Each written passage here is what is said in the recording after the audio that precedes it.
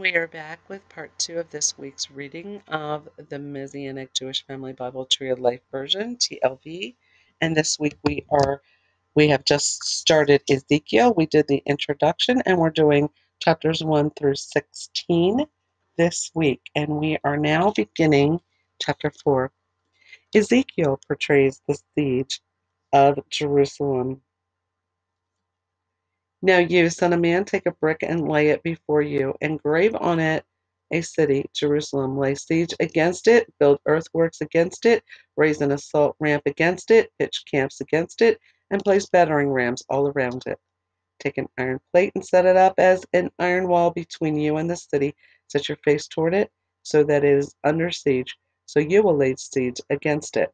This will be a sign to the house of Israel. Then you are to lie on your left side and set on it the punishment of the house of Israel, according to the number of days that you lie on it. You will wear their iniquity. I have appointed the years of their punishment to you as a number of days, 390 days. So you will bear the iniquity of the house of Israel.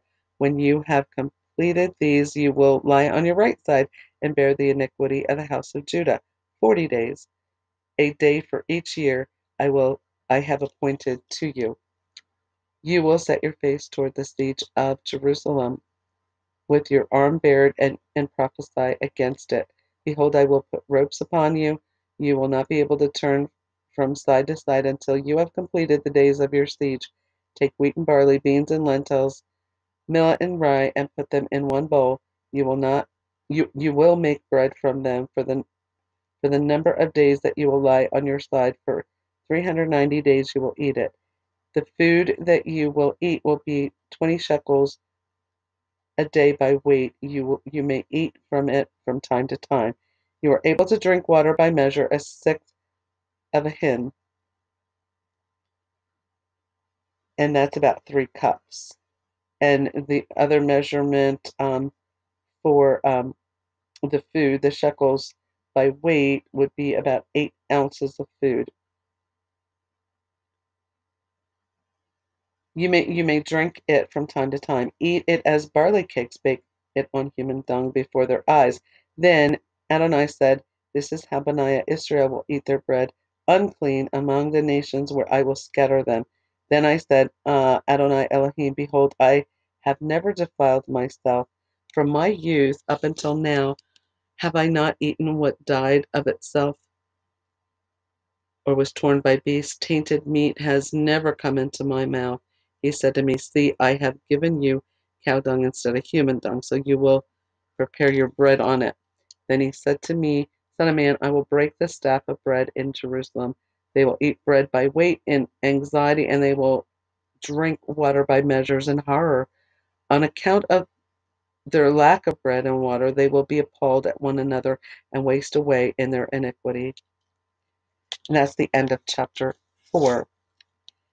Sign of a shaved head. Now you, son of man, take a sharp sword, use it as a barber's razor to shave your head and your beard. Take their balances to weigh and divide the hair. A third you will burn in fire in the midst of the city when the days of the siege are complete. Take a third and strike it with a sword all around the city. Scatter a third to the wind, and I will draw out a sword after them.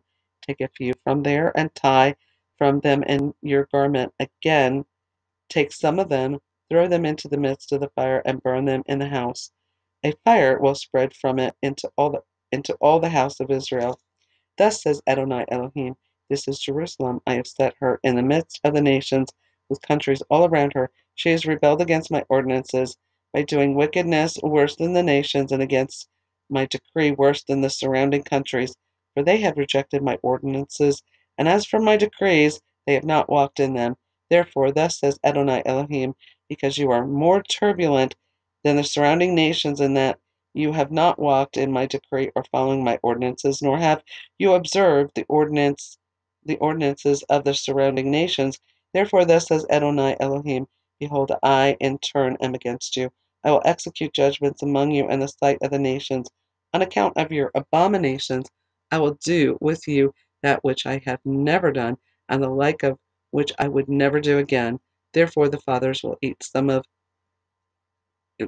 sons in your midst, and the sons will eat their fathers. I will execute judgments on you, and I will scatter the remainder of you to all the winds.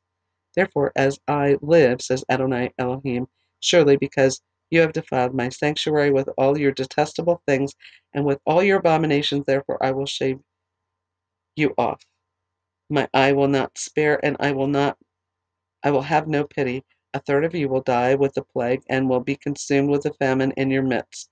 A third will fall by the sword all around you. A third I will scatter to all the winds, and draw out a sword after them. I will vent all my anger and satisfy my fury on them. Then I will rest. So they will know that I, Adonai, have spoken in my zeal when I satisfied my fury on them. Moreover, I will make you a ruin and a mockery among the surrounding nations and in the sight of all who pass by. When I execute judgment upon you in anger, rage, and furious chastisement, you will be a mockery and a taunt, a warning and a horror to the surrounding nations. I, Adonai, have spoken it when I send evil arrows of famine upon them. For destruction I will send them to destroy you, and I will intensify the famine upon you, and will break your staff of bread. I will send on you famine and evil beasts, and they will make you childless. Plague and blood will sweep through you. I will bring the sword upon you. I, Adonai, have spoken. And that's the end of chapter 5. Woe to the mountains is chapter 6. The word of Adonai came to me, saying, Son of man, set your face towards the mountains of Israel and prophesy to them. Say, mountains of Israel, hear the word of Adonai. Thus says Adonai Elohim concerning the mountains and concerning the hills, concerning the wadis and concerning the valleys. Behold, I will bring a sword on you. I will destroy your high places, your altars will become desolate, your sun pillars will be broken, and I will cast down your slain men before your idols. I will lay the corpses of Bani Israel before their idols. I will scatter your bones around your altars. In all your dwellings the cities will be desolate, the high places will be deserted, your altars will be laid waste and made desolate, your idols broken and destroyed, your sun pillars cut down, and your works blotted out. The slain will fall in your midst, then you will know that I am Adonai. Yet I will leave a remnant, some that escape the sword among the nations, when you have been scattered throughout the countries. The survivors will remember me among the nations where they are carried captive, how I was crushed by their adulterous heart that has strayed from me, and their eyes which have lusted after their idols. They will loathe themselves in their own sight for the evils that they committed. In all their abominations they will know that I am Adonai. I have not warned in vain that I would do this evil to them. Thus says Adonai Elohim, clap your hands, stamp your foot, and cry, Alas, because of all the vile abominations of the house of Israel, who will fall by the sword, by famine, and by plague. The one who is far off will die of the plague, the one who is near will fall off by the sword. Whoever remains and is spared will die by the famine. This is how I will spend my fury on them. You will know that I am Adonai when your slain lie among their idols surrounding their altars, on every high hill, on all the mountain tops, under every green tree, and under every leafy oak, the places where they offer sweet aroma to all their idols. I will stretch out my hand over them and make the land desolate and waste, more than the wilderness of Diblah, wherever they live. They live. They then they will know that I am Adonai. And that's the end of chapter 6. Chapter 7, a singular evil comes. The word of Adonai came to me, saying, You, son of man, thus says Adonai Elohim concerning the land of Israel. An end. The end has come on the four corners of the land. The end is upon you. I will send my anger on you. I will judge you according to your ways. I will bring all your abominations on you. My eyes will not spare you, nor will I have pity, but I will bring your ways upon you for your abominations in your midst. Then you will know that I am Adonai. Thus says Adonai Elohim. An evil, a singular evil, behold, it comes. An end has come, the end has come. It has awakened against you. Look, it is coming. Doom has come upon you, inhabitant of the land. The time has come. The day is near. Panic, not joyful shouting on the hills. Now soon I am about to pour out my fury on you. I will exalt my anger on you. I will judge you according to your ways. I will bring all your abominations on you. My eye will not spare you, nor will I have pity. I will repay you for your ways. Your abominations are in your midst. Then you will know that it is I, Adonai, who strikes. Behold the day. Look, it is coming. Doom has gone out. The rod has budded. Arrogance has blossomed. Violence grows into a rod of wickedness. Nothing will come from them. Nothing from their crowd, nothing from their tumult, nothing distinctive among them. The time has come, the day draws near. The buyer will not rejoice, the seller will not play the mourner, for wrath is on the entire crowd. For a seller will not regain what he sold as long as they are alive. For the vision against her whole crowd will not be revoked. No one will preserve his life because of his iniquity. They have blown the horn. They have made everyone ready, yet no one goes to the battle. Surely my wrath is on her whole crowd. Outside is the sword, inside plague and famine. Whoever is in the field will die by the sword. Whoever is in the city will be devoured by famine and plague. Those survivors who escape will head for the mountains like doves of the valleys, all of them moaning, each one over his iniquity. All hands will be feeble, all knees will turn to water. They will also gird on sackcloth, and sackcloth is a very coarse, rough, rough fabric woven from flax or hemp or black goat's hair. Horror will cover them. Shame will be upon their all faces. Baldness will be upon all their heads. They will throw their silver in the streets. Their gold will be as garbage. Their silver and their gold cannot deliver them in the day of Adonai's wrath. They will not satisfy their appetite or fill their bellies, for their iniquity is a stumbling block. They took pride in their beautiful jewelry and made images of their abominations and their detestable idols. Therefore I made it Nida to them. I will give it into the hands of the strangers as plunders, and to the wicked of the earth as spoil, and they will profane it. I will turn my face from them as they will profane the place I treasure. Robbers will enter it and profane it. Forge the chain, for the land is full of bloodshed. This city is full of violence. I will bring the wicked of the nations. They will possess their houses. So I will end the pride of the strong when their holy places are profaned. Shuddering comes. They will seek peace, but there will be none. Disaster upon disaster will come, and rumor upon rumor. They will seek a vision from a prophet, but Torah will perish from the Kohen, and counsel from the elders. The king will mourn. The prince will be clothed with despair. The hands of the people of the land will tremble. By their conduct I will deal with them. By their own standards I will judge them. Then they will know that I am Adonai. And that's the end of chapter 7. Chapter 8, Abomination in the Temple. This is where Ezekiel is actually being shown the abomination.